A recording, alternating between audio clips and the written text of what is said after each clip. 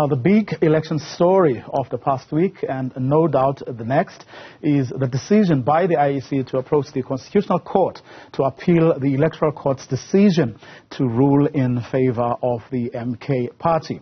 The move has set tongues wagging, leading to all sorts of speculation and accusations.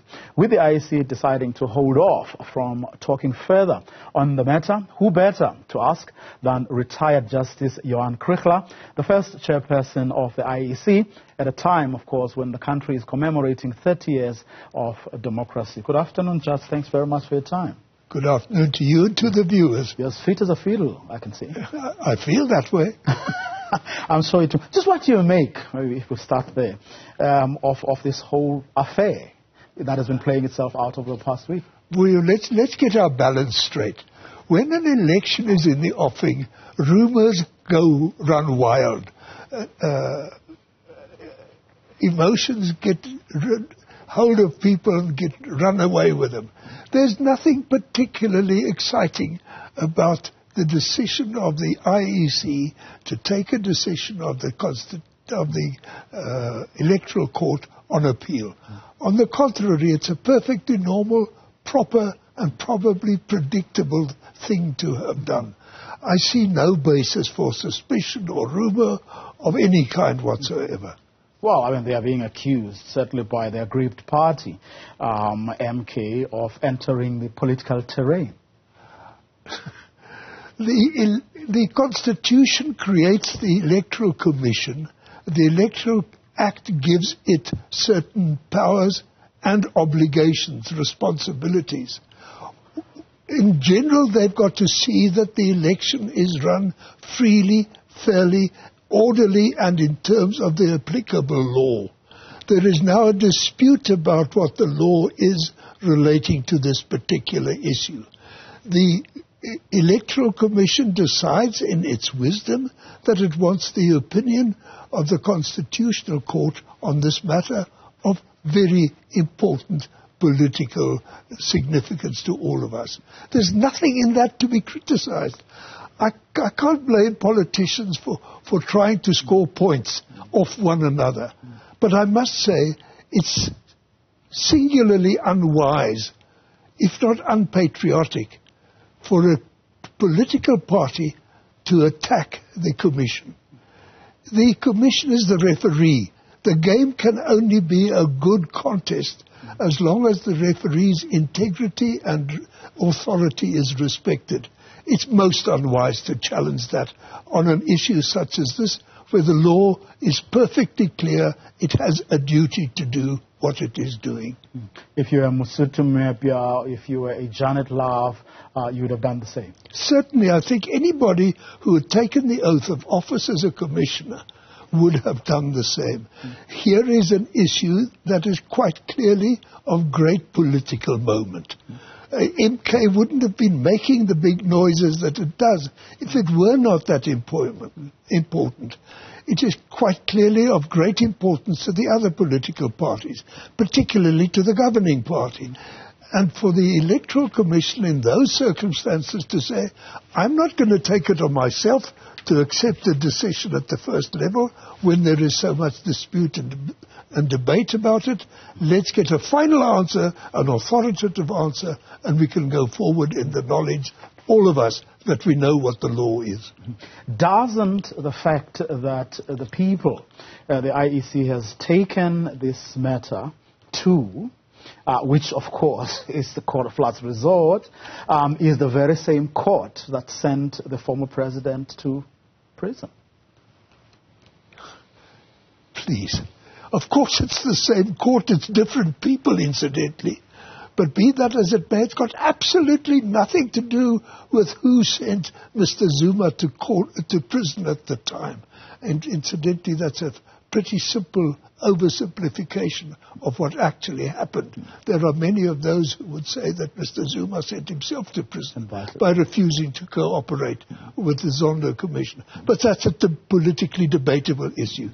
To say that the Constitutional Court cannot determine the issue is once again clever tactics, but not wise. I do not believe that it behoves any responsible political leader at this stage of the process of our 7th election to start throwing stones around in a glass house. I don't think it's a good idea. Now, I mean, in an era where all these court cases are being beamed live to millions of people, those tactics do stick in the minds of many people, isn't it?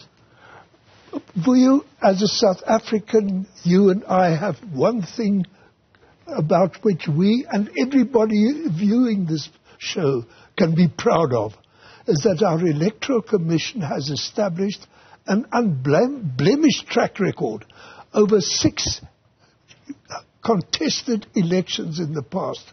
For an emergent democracy to have done that without any blemish, without any serial contention, is a world astounding achievement.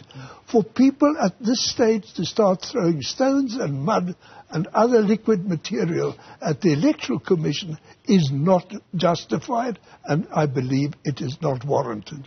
I mean, you went straight where I was going to next. I mean, because, after 30 years, everyone is taking a pause and saying, let's look back, at what we've done as a democracy. And among the institutions that have upheld this democracy, certainly in the view of a great majority of people, has been the IEC. Do you think that lately or in recent years that has changed? In other words, it is not the IEC that people like you started and which over the years, was praised by a lot of people, including, it must be pointed out, by former President Jacob Zuma himself.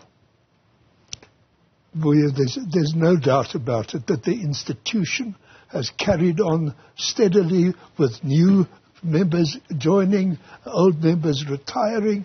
It has maintained a reputation not only within the borders of South Africa, not only on the African continent, but anywhere where electoral administrators talk. And I've worked in many, many countries around the world. The South African Electoral Commission is recognized as an outstanding body. Of course, the membership changes, but the tradition stands. The staff of the members of the Commission replace one another over time. There is no earthly reason to think that the standard is any lower now than it has ever been in the past. May I just say one thing? I saw in the media an attack on Janet Love on the basis that she was acting improperly in January this year when she expressed an opinion on the legal issue which is now going to the Constitutional Court. It was Ms. Love's duty to speak at the time that she did. She was asked about the matter. She expressed her personal, valid, held view. She may be right, she may be wrong, but to fault her for having expressed the opinion is either ignorant or malicious. Are there issues or areas in our entire political system that you believe that could, in the end, wittingly or not, damage the elections ecosystem as we move forward as a country? Elections are infinitely complex, administratively, technically, logistically, in terms of human resources, and above all, politically.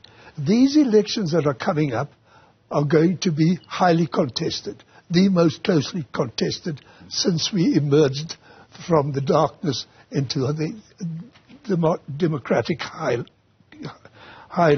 area. There is every danger that if senior participating players start casting doubt on the integrity, the whole process can get spoilt. We managed in 1994 to hold elections in the most impossible circumstances, in circumstances where the experts said to us, "You're mad to try to run elections now. you couldn't possibly do it. We succeeded because the leadership of the political parties played with due responsibility towards the country and their fellow citizens. It is the same duty that is required now for all to come to the party, to play the game, to play it fairly, and to recognize the authority of the referee and not to cast doubt on it for small political gain. Johann Kriegler, let me thank you so much for your time and for coming through. You're welcome. Really appreciate it.